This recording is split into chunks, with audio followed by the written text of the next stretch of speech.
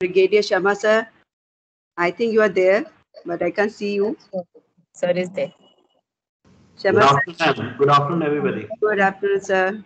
It's so wonderful to have you here as expert. And whatever, very, very warm welcome. And second is Dr. Jyoti Aggarwal, Dr. Jyoti Bali, Dr. Shivani Sachdeva, and Dr. Sunita Arora, and Dr. Jyoti Malik. So very, very warm welcome all experts. We are there to discuss very good topics today. The topic for today first is risk management in cryopreservation in ART. And for that, there's a great speaker, great man, great human being, and a simple soul, I must say, Dr. Sushma Ved ma'am. She's the founder, sort of embryologist in our center. She's the lady behind my center. It's my baby IVF center. Thank you very much, ma'am. From core of my heart, I must say thanks to you for giving us so much strength, so much positivity, and all positive results because of you. And we have learned a lot. You are such a fitness person, such a sweet person, always smiling. Wonderful to have you. And I think now I'll request Dr. Megha to share her CD, Dr. Sushma ma'am's CD. Thank you very much, ma'am. Thank you so much, Dr. Seema. Good afternoon, ma'am, and all our panelists. We welcome all our great esteemed speakers and our panelists. There was a break due to COVID for this infertility meet, which was destined to happen at 20th. Okay, but now we are with the back with the.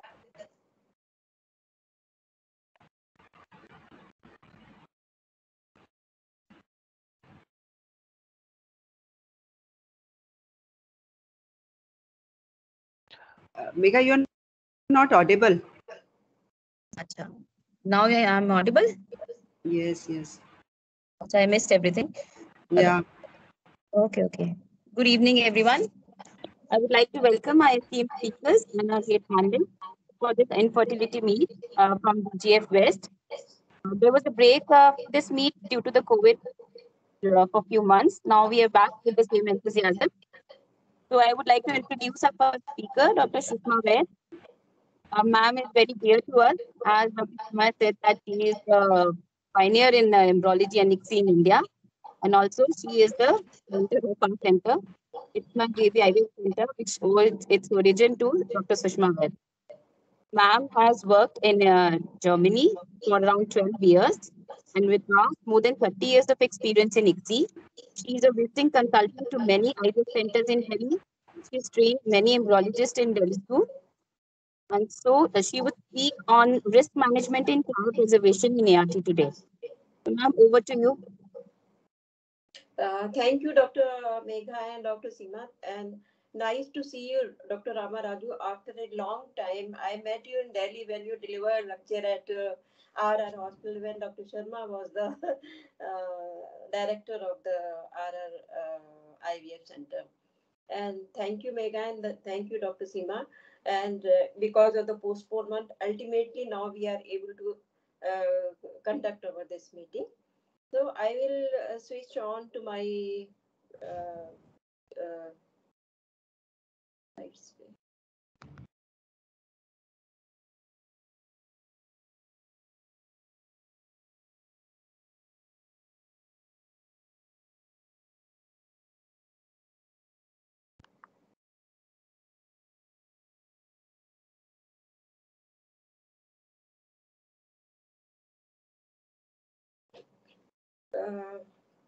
The cryopreservation is the routine procedure in every IVF laboratory today.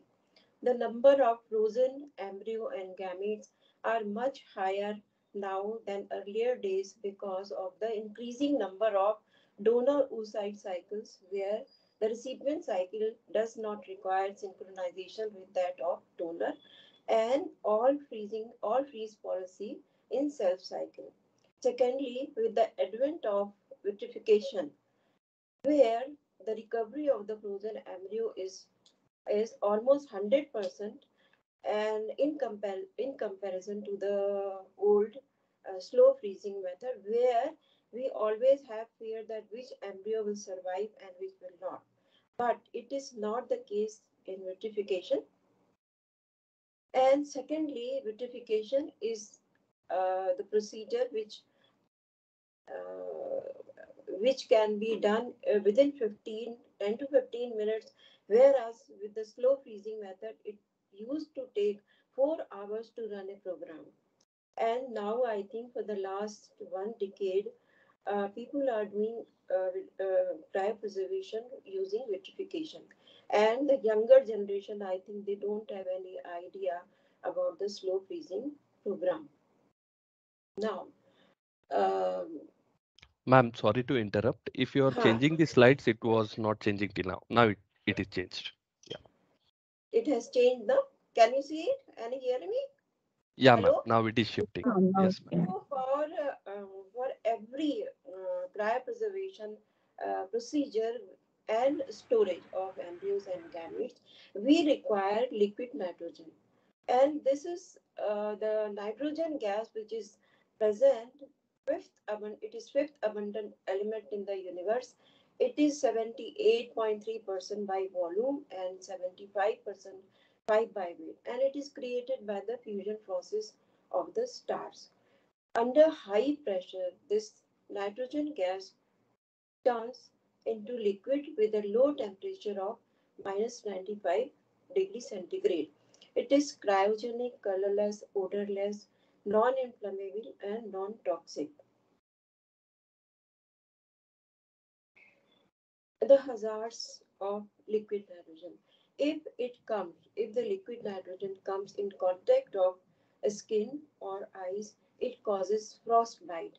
If it is inhaled, it can cause dizziness and asphyxia. Even it can lead to death.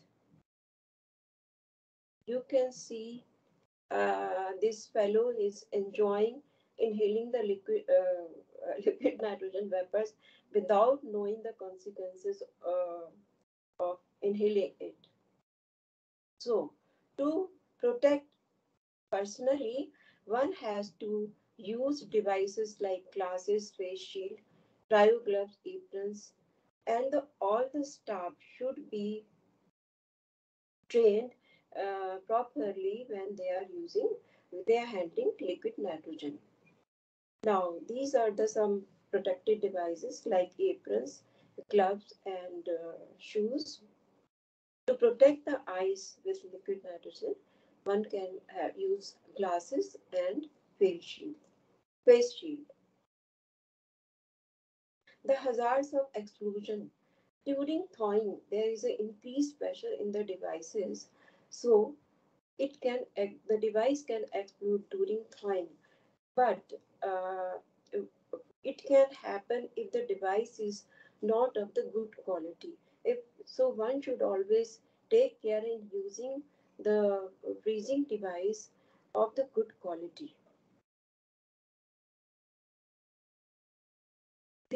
What can happen? There can be supply failure. So in 2018, in a paper in USA, in the Ohio clinic, they lost 4,000 eggs and embryos because the alarm in the storage tank did not work. And they informed the patient that your embryos are destroyed, and officially they informed the patient. There was another fertility clinic in San Francisco there where there was no liquid nitrogen, or it dried up and it destroyed thousands of frozen eggs and embryos, and the patients were informed accordingly for that. I want to share my one experience for supply failure in Delhi in a very big hospital. And what happened? I went normally in the IVF laboratory at 9 o'clock, and we have to do some thawing. When I opened the storage container, it was absolutely dry, and it was very, very shocking for me because previous day we have done freezing, and I checked the liquid nitrogen, it was full. Later on, we came to know that somebody because of anonymity did it, and the fault was that it was a big hospital and the key of the IVF laboratory was kept where all the other key was kept. So we did not have full control of the IVF laboratory. I think in the evening somebody came, opened the lab, and he took out all the liquid nitrogen. Later on, it was proved that it was done because of anemia. But in India, we don't have this type of policy that we inform the patient that this mishap happened and your embryos are not at all there or destroyed. So it was very difficult for me to explain all the patient that every time they come we thaw and we say their embryos are not of the good quality. It took me 1 year to face this problem. So this can also happen. So what I will suggest, the key of the IVF laboratory should be there with a responsible person, and only those people should be allowed to enter in the lab, those who are only working there. So this, I am sharing this. This is, I think, one of the very shocking experience in my life.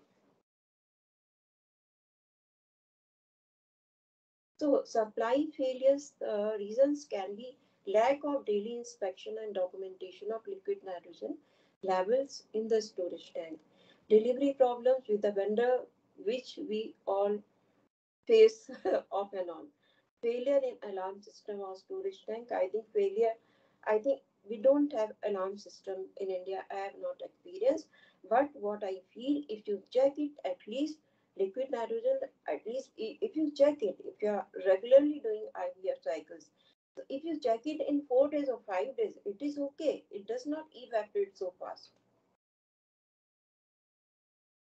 So supply failure, what precaution we should take? We should always have one backup source of liquid nitrogen and appropriate written procedure and training for all relevant staff for dealing with supply problems. Daily inspection and documentation of liquid nitrogen level in the storage tank should be done. There can be contamination on the outer side of the device during filling gets contaminated, or microbial transmission through the storage device. The cross contamination can occur, leakage because of the leakage or breakage of cryo devices inside the storage tank.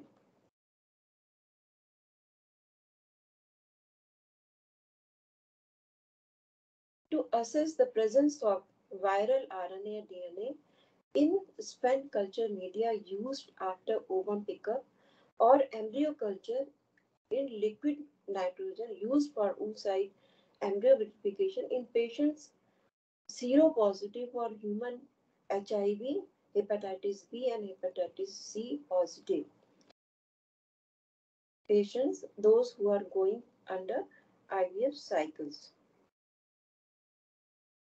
So it was published in Fertility and Sterility in 2012.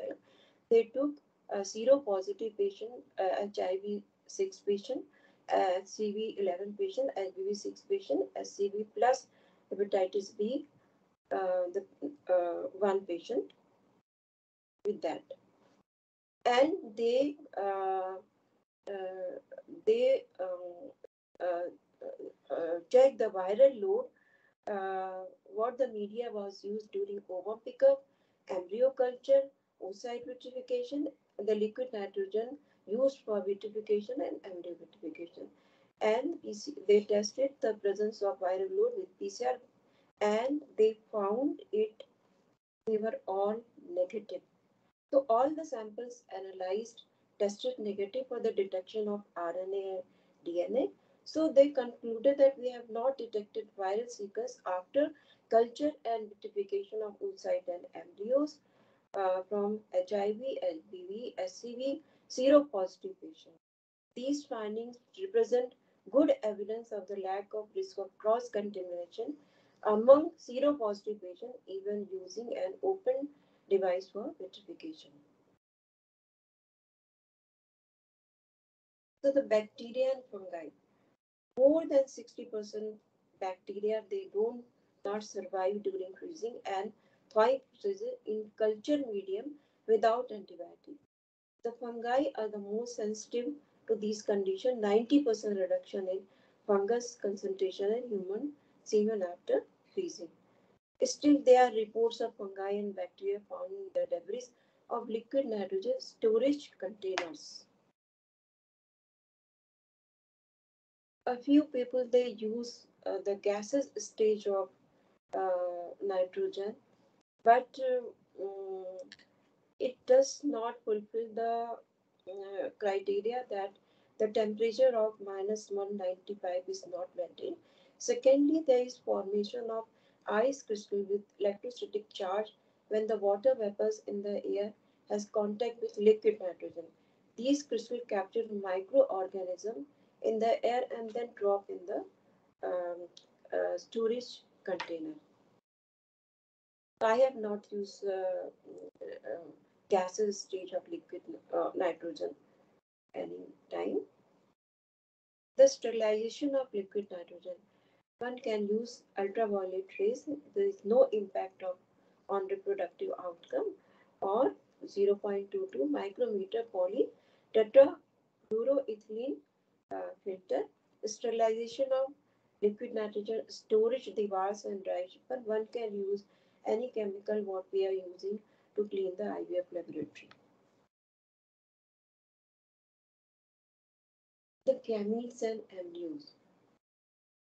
Poor documentation leads to loss or misplacement of samples. Precaution to be taken. Proper documentation extremely important. Cryo device must be labeled clearly with patient's name and date. You can see the name should be written very clearly on the cryo device and the date. It should be written very, very clearly.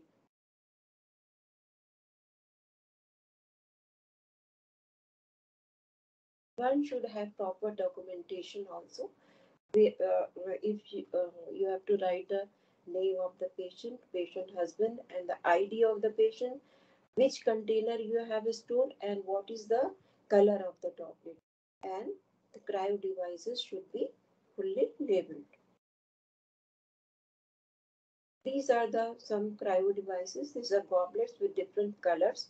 So when you freeze and store them in these goblets, you can write the patient's name, which container and which color you have kept the frozen device in the cryo this goblet. So you can never have any problem if you follow this system. If you thaw it or you find after 10 years, 20, you will always find it. But it should be documented very, very properly. The cryopreservation facilities, it should be safely located outside the IVF laboratory, but for safety reason with a visible access to the interior via a window or a camera. Adequate ventilation and low oxygen alarm should be installed. Cryo storage unit should be continuously monitored and equipped with alarm system detecting any out of range temperature and or levels of liquid nitrogen. The ASMR guideline for human embryology, a written protocol should include cryopreservation use, media use, type of freezing container, straw, vial or ampule, stage of embryo freezing, freezing rate including procedure for manual or automatic sealing and storage conditions. Summary. The center must look at their resources in a risk management context. To believe that patients are unaware of such risk is irresponsible.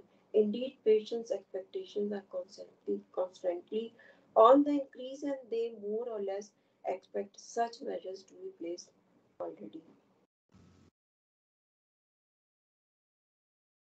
There should be proper SOPs and the training equipments and materials and the facilities. Thank you. Thank you, Shivani. That was an excellent and quick talk and very important points which you have shared with us. I think every IVF consultant must know this. Thank you so much for sharing your knowledge, ma'am. Thank you very much, ma'am. It was really excellent, and even we could add on to our knowledge also.